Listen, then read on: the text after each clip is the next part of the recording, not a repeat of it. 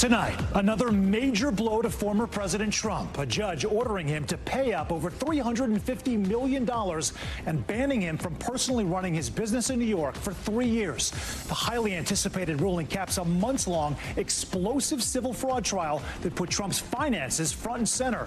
And the ruling doesn't just apply to the former president, but also to his sons and associates. We're going to break down the repercussions as Trump fires back. Also tonight, DA Fani Willis's father taking the stand in her defense. The hearing stemming from allegations that Willis benefited from her relationship with the special prosecutor that she hired in Trump's election interference case. Lawyers grilling key witnesses for hours. All of it part of an effort to disqualify Willis from the biggest case of her career. Her father backing up his daughter's testimony on why she keeps large amounts of cash at home and when he found out about the relationship. Alexei Navalny, Putin's fiercest political opponent, has died inside of a Russian prison. Reaction to his death was swift. President Biden saying he has no doubt that Putin is to blame. His supporters are defying Russian officials and laying flowers out in Navalny's honor. What we're learning about the moments leading up to his death and the legacy that he leaves behind. Plus, busted in the backyard. The news hitting home. Quite literally for one reporter. A robbery suspect caught hiding out behind her house. The terrifying moments where police swarm in, nearly mistaking her husband for the suspect. And the whole ordeal caught on camera.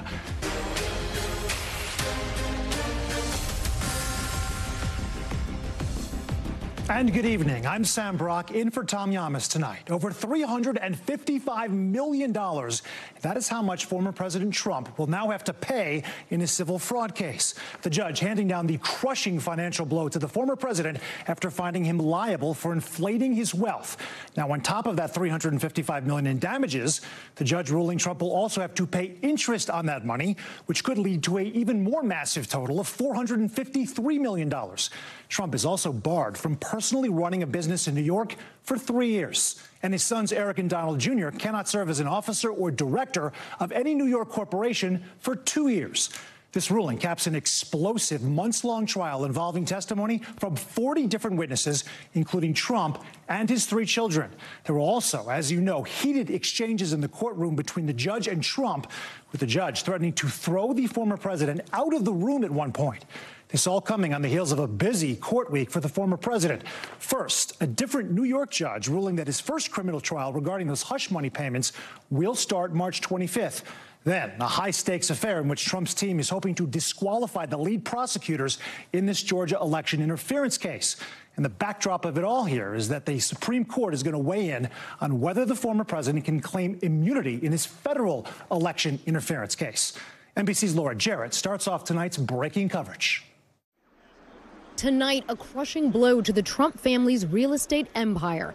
A judge in New York handing down a more than $350 million civil penalty against Donald Trump, plus interest for lying about his wealth for financial gain, barring him from obtaining loans in the state for 3 years, banning Mr. Trump's adult sons from running any company for 2 years, ordering they pay more than $4 million each. Today, justice has been served. Today, we prove that no one is above the law.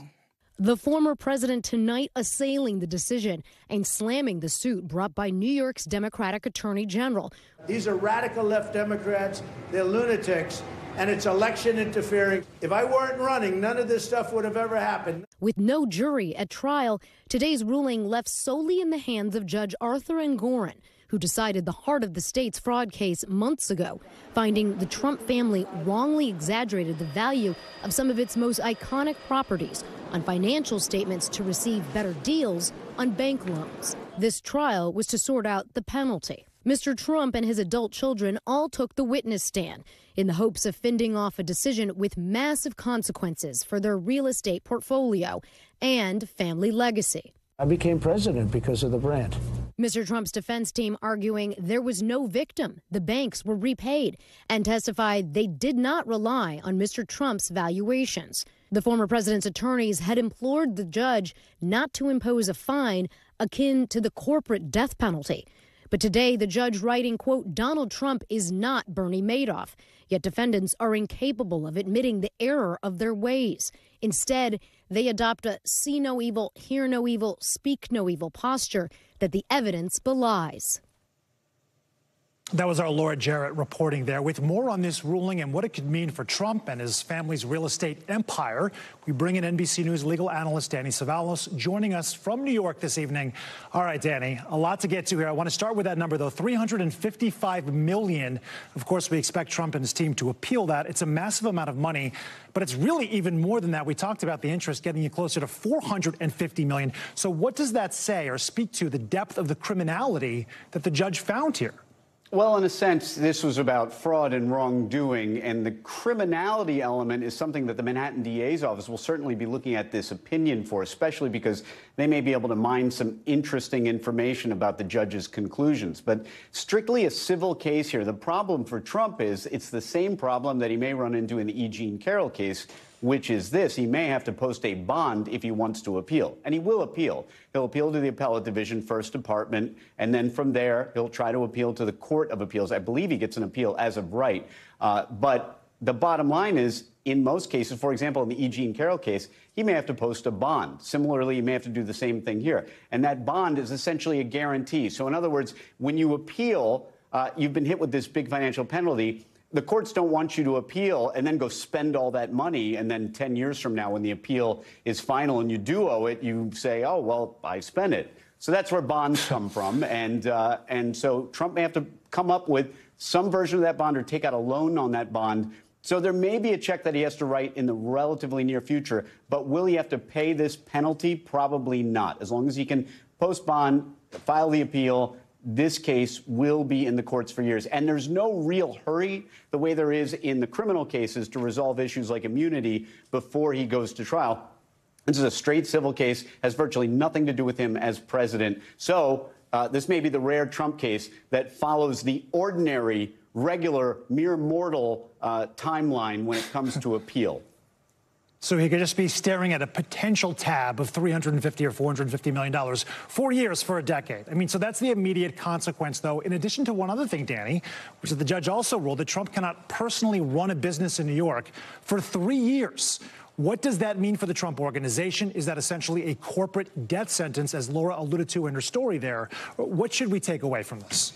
Yeah, not really in the sense that it's only a temporary ban. Far more interesting to me is that there were other defendants who were banned for life. No surprise, Alan Weisselberg. Alan Weisselberg had already apparently fraudulently testified. Alan Weisselberg was full of credibility issues, so many credibility issues that it became a separate issue at the end of the trial. Justice Engoron asked for briefing on the issue of whether or not or how to take reports that Alan Weisselberg may have been entering into agreements to admit his additional fraud and wrongdoing. So lots of issues with Alan Weisselberg. Not a big surprise that he was banned for life.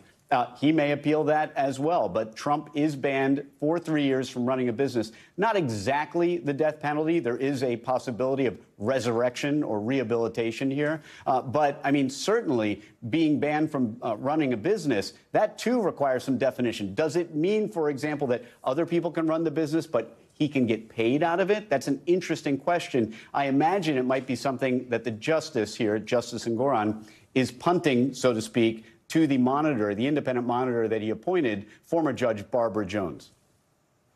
Why do you think it was, Danny, that Trump was not banned for life from running a business in New York? And should we take that away as a victory for Team Trump here? I mean, victories are relative. When you look at the judgment amount, the dollar amount, the AG pretty much got dollar for dollar what the AG was looking for. Pretty darn close. I mean, I think the Trump team would have been happy with maybe a third of what the AG was demanding. So I guess you can say it's a minor victory that Trump is not banned for life. But when you look at the relative culpability, we already have admitted guilt by someone like Alan Weisselberg. Donald Trump has 4 criminal cases pending, but as of today, is not a convicted criminal. That might have factored in. Also, what factored into Justice Engoron's decision is history. History matters. Maybe that's why Alan Weisselberg got the life sentence and Trump did not. Justice Engoron went into an entire section detailing the history of Trump entities and their bad behavior, going as far back as the case against Trump University, which in a strange way was related to this case because one of the loans that Trump apparently took out was in order to pay the judgment on the Trump University case because he didn't have liquid. He wasn't liquid enough to pay that. That raises, of course, Sam, yet another issue. All indications are that Trump isn't as liquid as he might make himself out to be. So can he even pay this judgment? Or really, the more immediate question is, could he pay this bond if he had to in order to appeal? Liquidity was an issue back when the Trump University judgment came out. Now it may be an issue yet again. When you combine that together with the E. Jean Carroll case, there's a lot of bills that are coming due, and quickly. And he may have to sell some assets in order to address that. But I would also ask, the numbers are such a central component of all of this, Danny, right? And there is such disparity. So the exaggerated values of Trump properties, that's what's at the heart of this. And for example, Mar-a-Lago, Trump said that it was worth up to $600 million, while the property assessment by the county came in much, much lower, $18 million to $27.5 million. I mean, there's properties on Palm Beach that are worth way more than that aren't, a club. So it makes you wonder how they derive at these assessments. But the judge in the decision today, writing of a history of see no evil, hear no evil, speak no evil behavior, which Laura had mentioned earlier, that speaks to Trump's strategy of not giving an inch on this. How much do you think that affected the ruling? Sam, that wasn't even the best literary quote from Justice Engoron's decision. There was a section of his decision that got just positively English literature-ish, as he quoted, had a couple different quotes, one from Alexander Pope, but making the point in that same passage that you just cited that Donald Trump and the defendants in this case were incorrigible, that time and time again the point he was making in that quote was that these defendants simply did not accept responsibility for what they did. And I may be paraphrasing, but I think he used some pretty harsh language that their unwillingness to admit it was borderline. I want to say delusional, or something in that kind of range of language. So, I mean, Justice Engoron, that answered the question for me that throughout this 44-day trial, I wondered, well, Justice Engoron has been listening. Yes, there were fireworks on the front end. Yes, he had to admonish Trump when he testified. But that was way back at the beginning of this case. There have been experts since, Deutsche Bank representatives. Maybe Justice Engoron, he's keeping an open mind. Maybe the Trump team has made some headway. We really couldn't tell. This decision made it clear that it's likely that Justice Engoron's mind was not changed one iota during the course of the trial, that the experts called by the defense simply didn't sway him, and that his view of this case in this 92-page opinion is pretty similar to months ago when he issued his summary judgment motion in 35 pages. Danny, we only have a few seconds left. Real quickly, how strong of a case do you think Trump has right now for an appeal? And probably the biggest argument he has is the gray area of valuation of real estate and the Trump brand. Maybe some admissibility as to evidence. That's always something you're going to try and raise. Not likely to be successful, but probably his best argument are the same arguments he raised, but that were already denied by the judge in summary judgment and in this opinion. All right, we'll see what the next chapter has to hold. Danny Cevallos, thank you so much for all that insight. We turn now to that other major news that we've been following, this out of Georgia. More testimony heard today surrounding the romantic relationship between Fulton County DA Fani Willis and special prosecutor whom she hired, Nathan Wade. Now, the hearing will determine whether Willis is removed from the Trump election interference case altogether and her team. Willis's father today taking the stand after his daughter's fiery testimony yesterday. Blaine Alexander has all the details. In the Georgia election interference case against former President Trump, all right, this Fulton County hearing could determine the future of that case. For a second straight day, Judge Scott McAfee heard evidence on allegations that DA Fani Willis financially benefited from a personal relationship with special prosecutor Nathan Wade, who she hired on the case. Now, Trump and several co-defendants are trying to have her removed. It is a lie. It is a lie. After more than 2 hours of surprise, fiery testimony yesterday, today, the state declined to call Willis for cross-examination. I have one daughter, Fani Willis. On the stand, Willis's father, John Floyd, pressed on what he knew about her relationship with Wade. At issue, when that relationship began, before or after she hired him. Wade and Willis said it was after. Did you ever meet Mr. Wade in the year 2019? Absolutely not.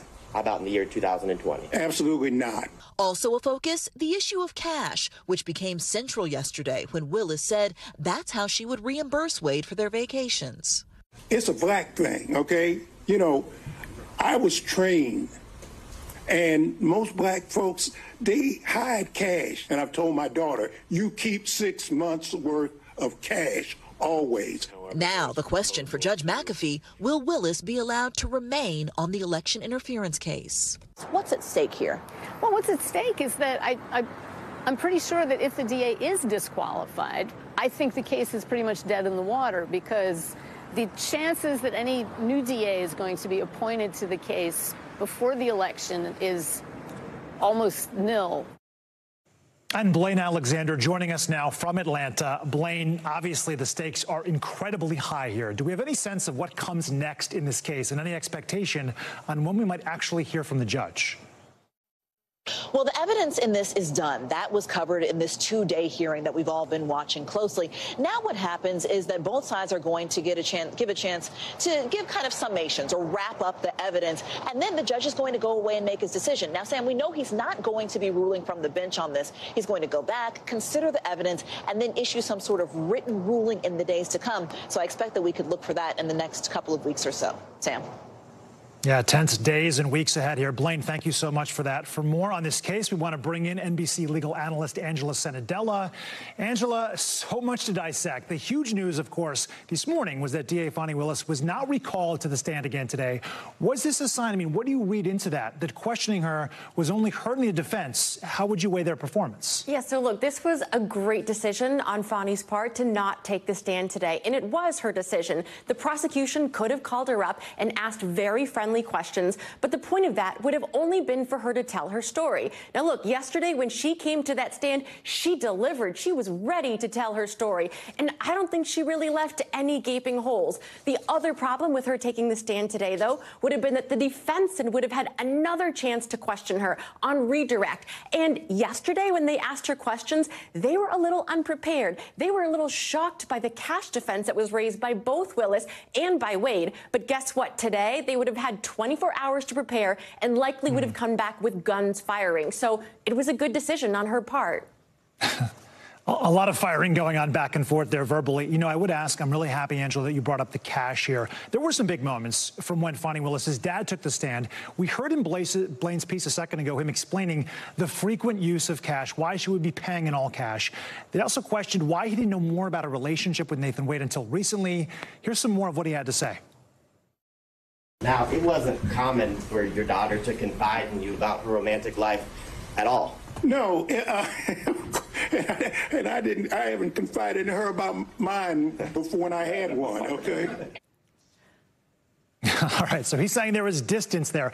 How do you think her dad came off as a witness? So, Sam, like this entire hearing, I would say his testimony was a total roller coaster. When it started, we felt sympathy for him, and he gave a beautiful, touching story about how, as an African-American man whose credit cards were declined in a Cambridge eatery, he had to carry cash around, and thus he advised his daughter, under no circumstances should you ever carry less than 6 months of cash in your home at all times. That was riveting and powerful. How can the defense attorneys then question that? But the problem then was when the defense attorneys also got him to admit that he heard all of the testimony yesterday, that the prosecution had failed in asking him to sequester. So that means that his testimony today really went down in credibility after that admission was made, Sam.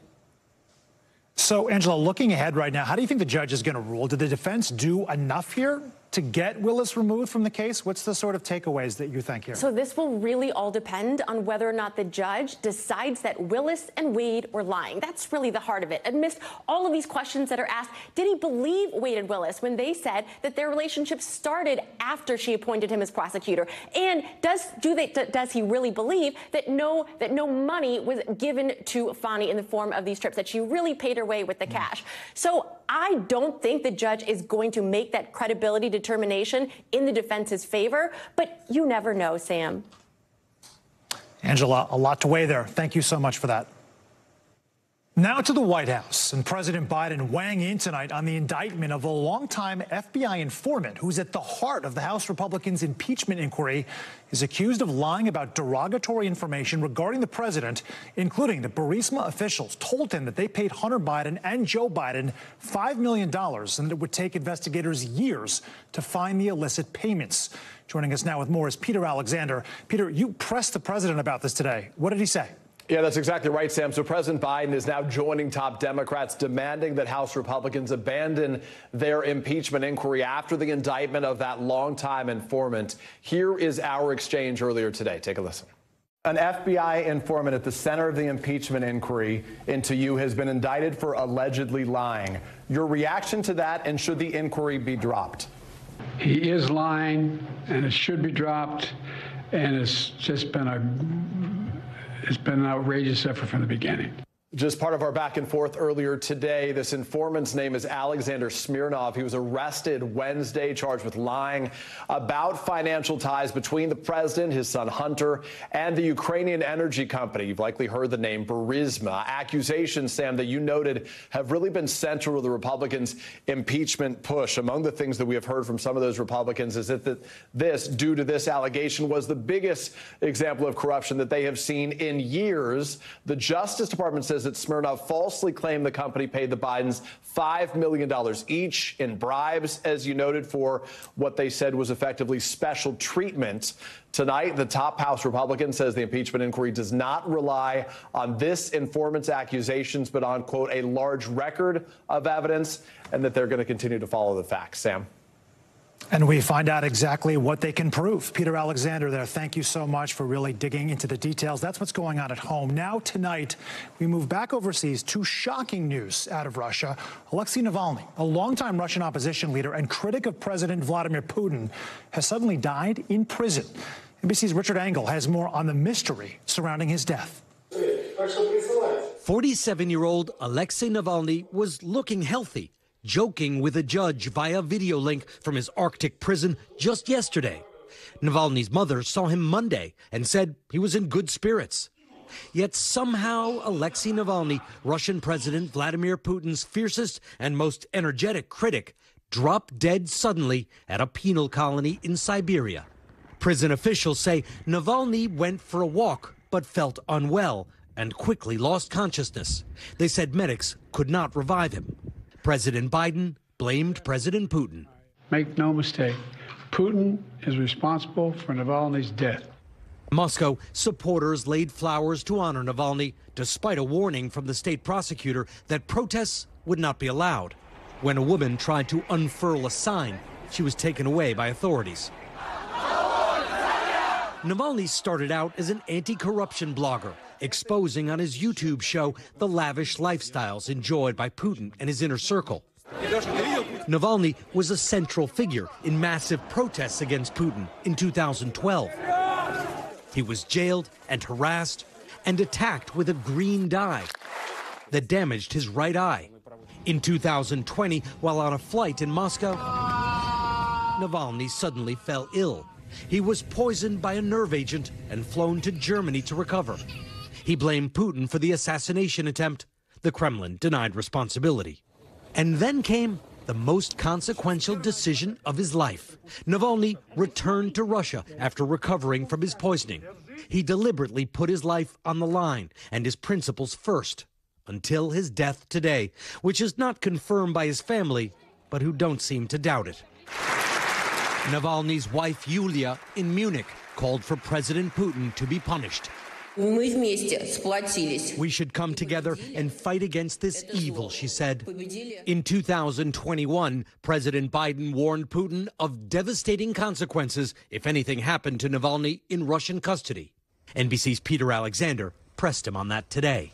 What consequences should he and Russia face? That was 3 years ago. In the meantime, they faced a hell of a lot of consequences, and we're contemplating what else could be done.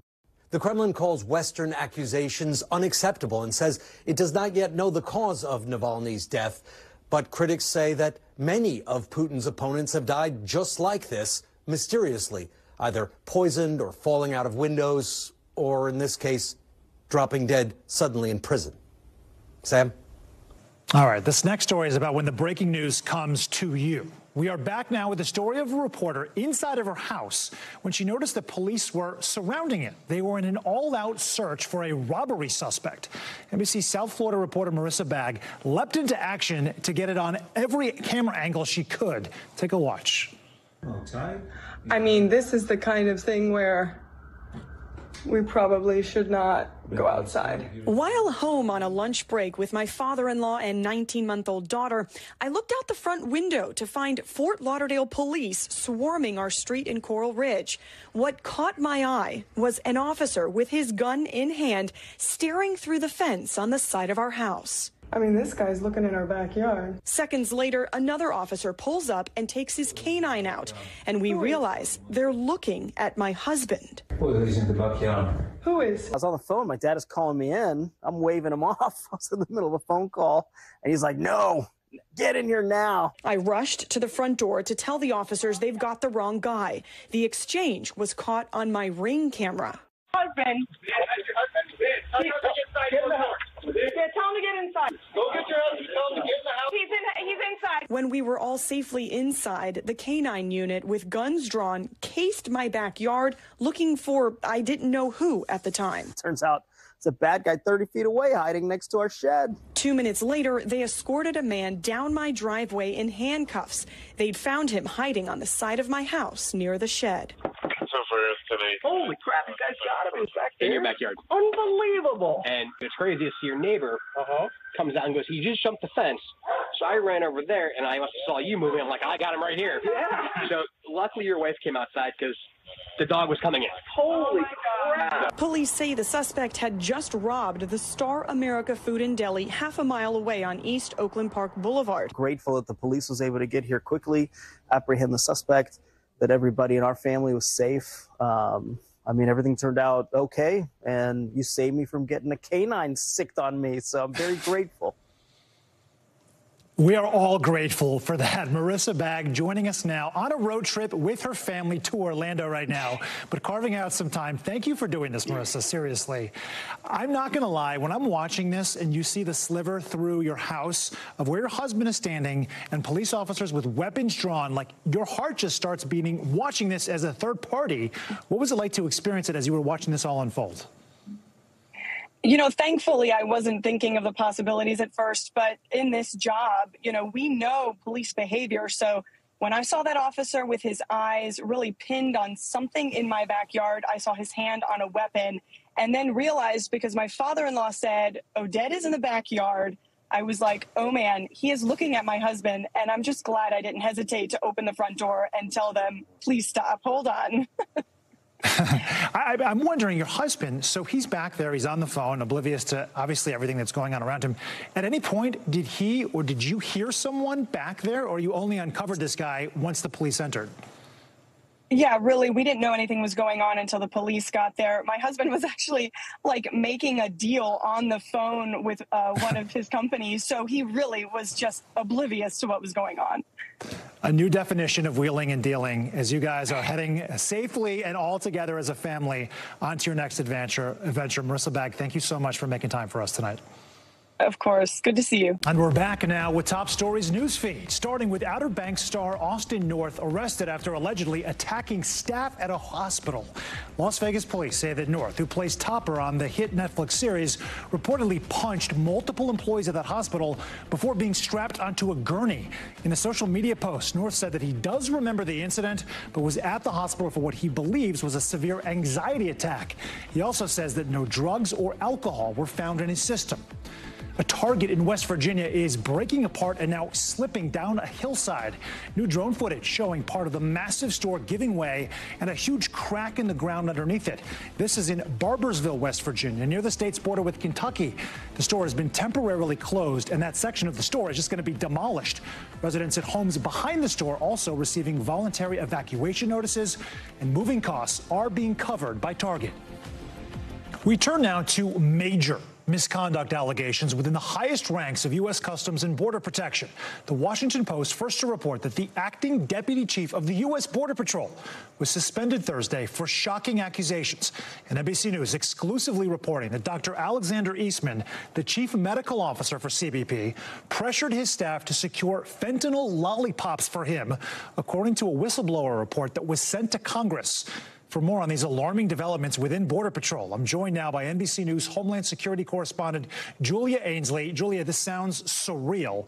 Let's start right now with your exclusive reporting on Dr. Eastman. According to your report, he asked his staff to order those fentanyl lollipops for him to take, get this, to the UN General Assembly meeting in New York last September. What did those whistleblowers say about why he did this? Well, Sam, I actually got the opportunity to look at some email exchanges between Dr. Eastman and people on his staff. This is shortly after he had been on the job for just a few months, and he was getting ready to go to the UN General Assembly meeting where CBP would be providing helicopter cover for security, cooperating with Secret Service. And he asked for fentanyl lollipops. It was something the staff wasn't used to ordering. They asked a lot of questions. They also asked if there was a policy for this and if he had something in place to try to store and dispose of these lollipops if they weren't used. He said they would be used for pain management in case there was some sort of an incident where they had to rescue someone in the field or one of the pilots was injured. But when he wrote the policy and sent it back to them, he revised it to omit language that would require for him to state how to store and dispose of those lollipops. And so these whistleblowers brought that to the attention of the Government Accountability Project. They sent a letter to Congress today. Now, I will say CBP is reviewing that. This has been sent to the Office of Professional Responsibility to look into whether or not Dr. Eastman broke protocol here. But as of tonight, he still remains on the job. Wow. So he's still acting CBP there, medical officer. And then we have the acting Deputy Chief Joel Martinez, who's facing misconduct allegations. What more do we know about why he was suspended? Really not a lot. I will say that CBP seems a little more definitive on this. What they're saying is that we do not tolerate misconduct within our ranks. It's much harder than what they said about Dr. Eastman. For Joel Martinez, we understand he was #2 at Border Patrol. Whatever he did meant a swift dismissal yesterday. And he's someone who had a long career with CBP. We hope to learn more. But a lot of those reviews within the Office of Professional Responsibility, their internal watchdog, often stay private, and they say they do that for privacy and personnel reasons. Julie Ainsley, thank you so much. Now to top stories Global Watch tonight, where officials in Egypt say hundreds of displaced Palestinians stormed gates on the Gaza side of the Rafah crossing today. Video showing smoke and a burning structure right near the border. Palestinian authorities were able to gain control, and the crossing has since been reopened. The unrest comes as Israel plans a ground offensive in Rafah, where more than 1.3 million Palestinians, the majority of the population, is currently sheltering. Multiple countries, including the U.S., have urged Israel not to move forward with those plans. Well, in Egypt, also scrapping a controversial plan to renovate one of its ancient pyramids. Officials announcing a plan to reinstall a layer of granite blocks on the smallest pyramid of Giza last month. That project immediately drawing backlash from around the world, prompting officials to reevaluate the plans. A review committee ultimately deciding it would be impossible to restore the granite layer without ruining the monument. Stay right there, because we have more news for you coming up on the way. Thanks for watching. Stay updated about breaking news and top stories on the NBC News app or follow us on social media.